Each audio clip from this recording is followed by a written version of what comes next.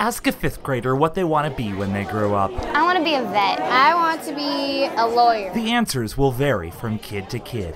But ask them this question. Do you like STEM? Yes. It's pretty much unanimous with every kid at Samuels Elementary School.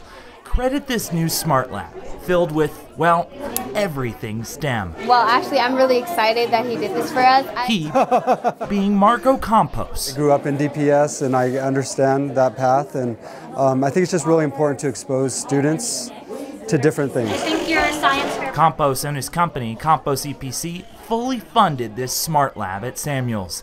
It's a project-based 21st century learning lab. The kids inspired The next generation of engineers, scientists, coders, and technology experts. I think it's preparing us to know how to do certain things in life and how to build stuff. to see young students, particularly young women, excited about science and technology and engineering is really kind of an emotional moment because, you don't see a lot of that in our day-to-day work. Campos also committed more than $450,000, matched by Denver Public Schools and the DPS Foundation, to help build 6 additional smart labs in DPS. It is this idea that we can start with our students when they're very young and help introduce them to careers, to experiences that they may have no idea even exist. The Denver community has also played a significant role in that exposure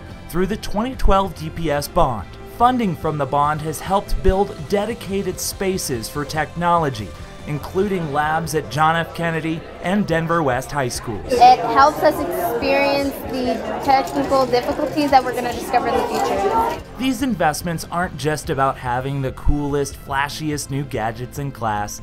Far from it. It's about preparing our kids for anything and letting them know they too can be anything they want to be when they grow up. I live in Denver, right? I have kids in Denver, and so, I'd encourage everybody to get involved in what their passion is. For DPS Features, I'm Ben McKee.